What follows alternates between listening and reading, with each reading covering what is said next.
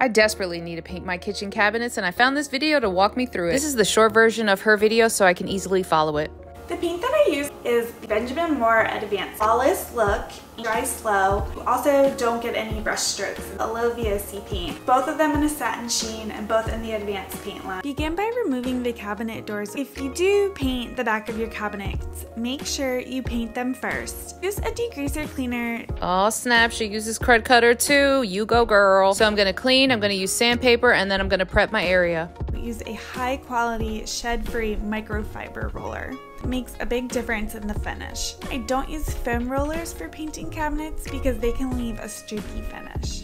For priming, use a paintbrush to cut in and prime any corners, crevices, or areas that can't be reached with a paint roller.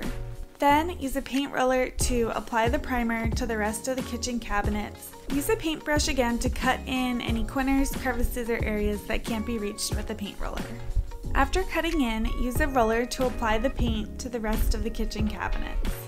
The advanced paint line that I used requires a 16-hour dry time. 16 hours. After applying the second coat, allow everything to dry and cure for at least 24 hours before handling.